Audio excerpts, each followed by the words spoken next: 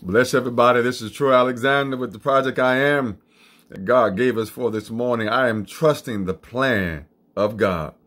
Stay in the place of seeking more of God or a closer relationship with God. Allow there to be a continuous hunger and thirst after righteousness. Listen, God said, I will not leave you nor forsake you. I also hear God saying that I want you to trust me. I want you to depend upon me. Listen, part of being free is never forgetting who set you free. For whom the Son set free is free indeed. Thank you, Jesus. Seeking God involves developing a plan to get to a place in God. Just like some have a plan to go to college, a plan to get to that position, and a plan to accomplish any goal. Listen, it is the same with God.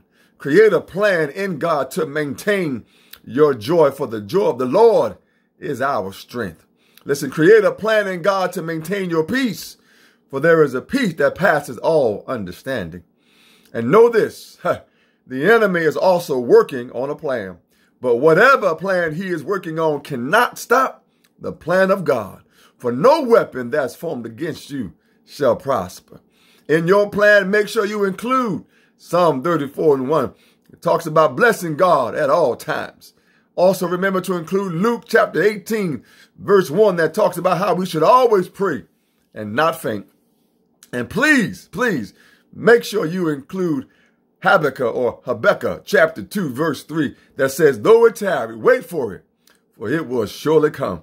We have to remember that any plan with God, the outcome is victory. Jeremiah 29:11 and 1 Corinthians chapter 15, verse 57.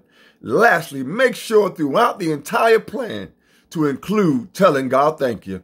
Now tell God thank you. God bless you today. This is Troy Alexander with the project I Am this morning.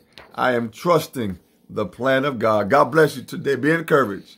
God bless you in Jesus' name.